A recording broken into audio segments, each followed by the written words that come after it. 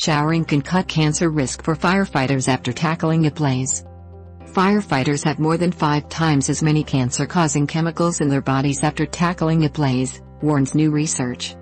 The toxic chemicals more than quadruple the potential for DNA damage that triggers cancer, according to the study. And the chemicals get in through their skin, rather than inhalation, meaning firefighters may need to get a decontaminating washdown as soon as they return from a job. Scientists examined exposure by collecting urine, skin and clothing samples from Ottawa Fire Service personnel in Canada during hundreds of on-shift emergencies over 2 years. They found the community heroes are at ever greater risk of developing tumors than previously feared. Lead researcher Jennifer Kerr, a MSc student in the Chemical and Environmental Toxicology program at Ottawa University, said, "We found firefighters have between 3 and more than 5 times the amount of PAH metabolites in their urine after a fire compared to before.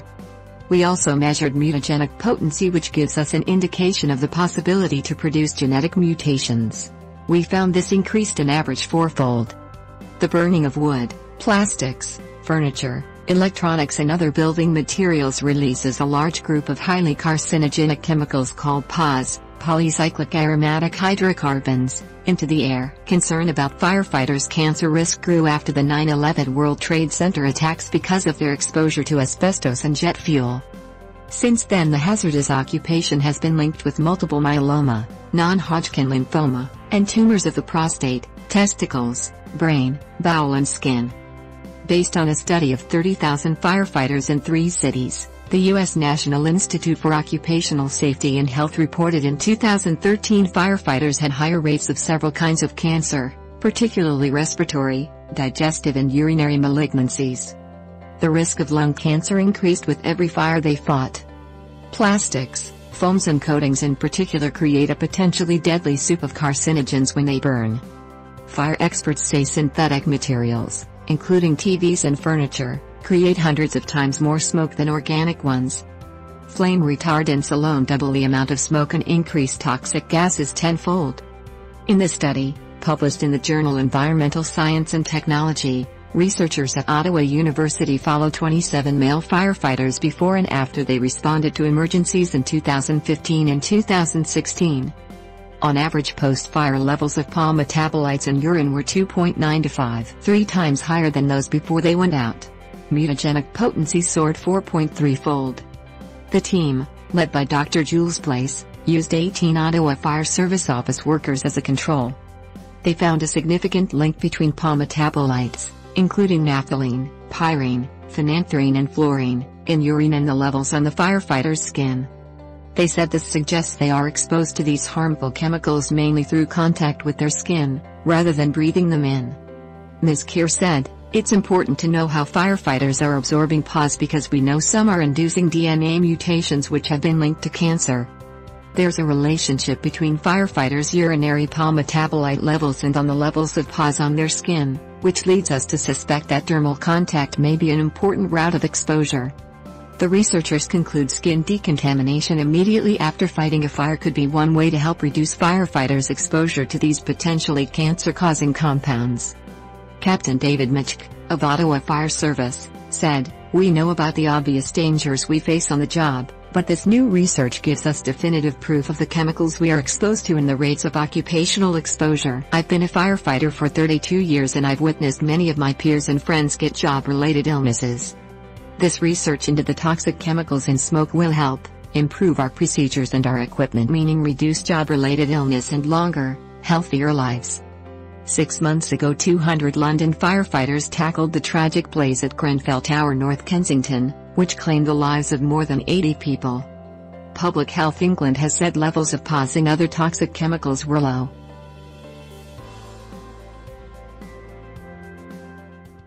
Frozen lemon more powerful than chemotherapy. After reading this, you will always freeze your lemons. Numerous nutritionists and restaurant professionals consume or use the whole lemon and nothing is wasted. In order to use the whole fruit, you should wash well the lemon skin and put it in the freezer and wrapped in film to preserve its aroma. When it is frozen, use grater and grate the lemon. You can sprinkle it in sushi, rice, pasta sauce, salads, stews, pure soups, water, wines, lemonades and granizadas. It will provide amazing taste, which will be something that you haven't tasted before. The skin of the lemon contains 5 to 10 more vitamins than the juice. If we continue to freeze the lemon and grate and sprinkle it on the food, we will consume more beneficial foods for the health. It is 10,000 times more powerful than the chemo. It has pleasant taste and does not cause the terrible chemotherapy effects. Except grating the skin, we can also consume the pulp and the juice and add it to cakes, ice creams, etc. One of the most interesting virtues is the effects it provides on tumors and cysts. It has been tested against all types of cancers. It's also considered antimicrobial spectrum against fungal and bacterial infections, against worms and internal parasites. It is a potent antidepressant, regulates the blood pressure and fights nervousness. This fruit is great alkalinizer that regulates the blood's pH levels. It also kills the malignant cells of 12 cancer types like pancreas, lung, prostate and colon cancer. The lemon's compounds have proven to be 10,000 times better than the adriamycin, drug used in chemo to decrease the cancer cell growth. The lemon therapy destroys only the malignant cancer cells, not the healthy ones. What happens to your body when you eat avocado every day? Avocados are one of the healthiest fruits on the planet and have been consumed for millennia. They are native to Mexico, and the oldest avocado samples found in Puebla date back to 10,000 BC. They are members of the same family as camphor and cinnamon and grow on trees, which can sometimes be 6 feet high. These fruits ripen a week or two after picking.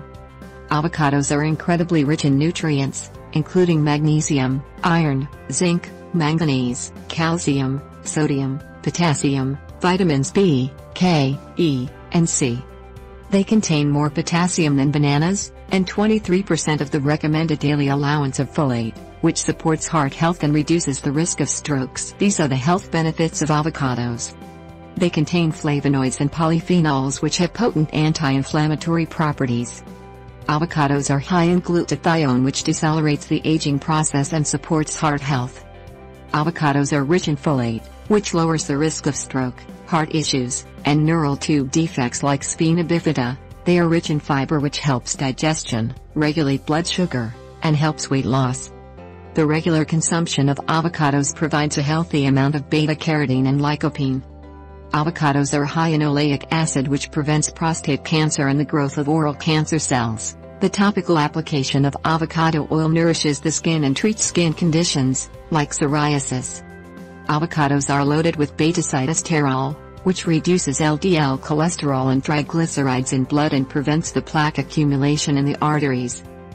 Avocados are high in lutein, which is a powerful antioxidant that prevents eyesight issues like cataract or macular degeneration. The application of avocado extract and a combination of some carrier oil treats arthritis symptoms. Avocados cleanse the intestines and treat bad breath. Avocados contain glutathione, which prevents free radical damage and damage to the DNA and thus prevent chronic conditions and diseases, as well as cancer. Therefore, the regular consumption of these healthy fruits will provide countless health benefits. Eat them raw or add them to your smoothies or salads and enjoy their delicious taste and nutrients.